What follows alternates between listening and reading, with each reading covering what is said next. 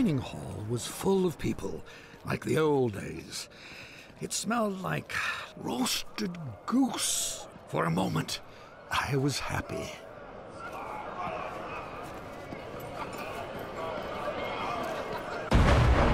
Then suddenly, I was alone again.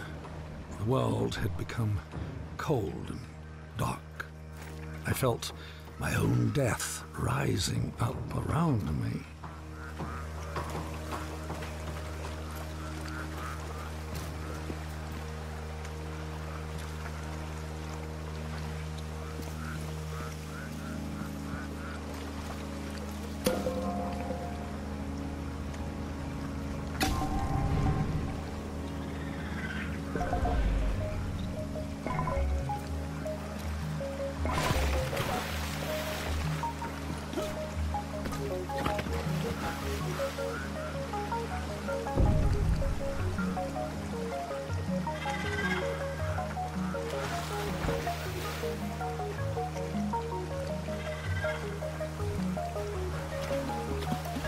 I floated past chunks of the house I built, or started building, scarcely 10 years later, and the whole...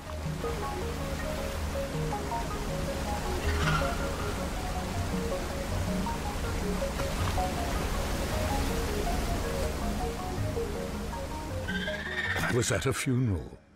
My own, as it turned out. No one was there, except you.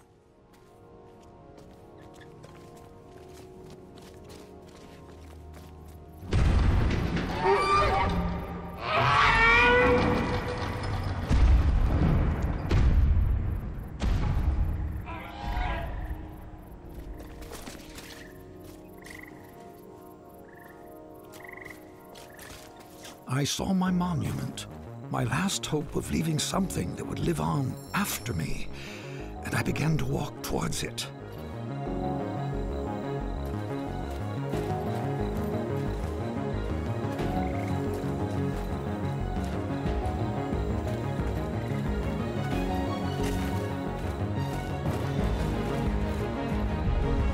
And with each step I took, I got larger. I just kept growing and growing, like a teenager. With a gentle push, my monument crumbled and sank. I saw my life's work laid out in front of me.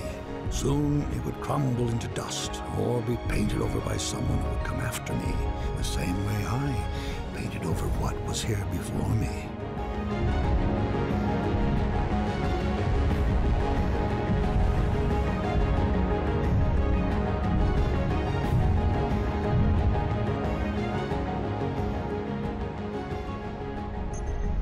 When the universe ended, I knew that everything I'd made was over.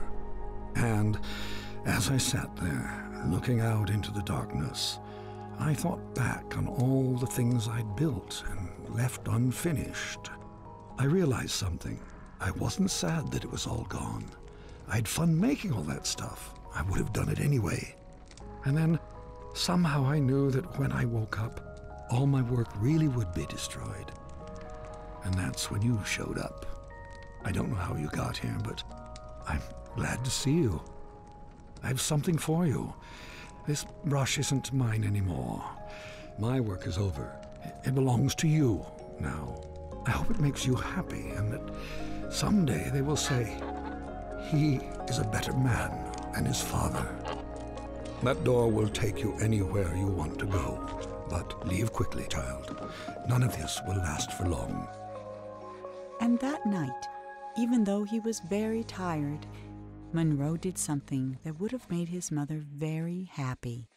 He painted.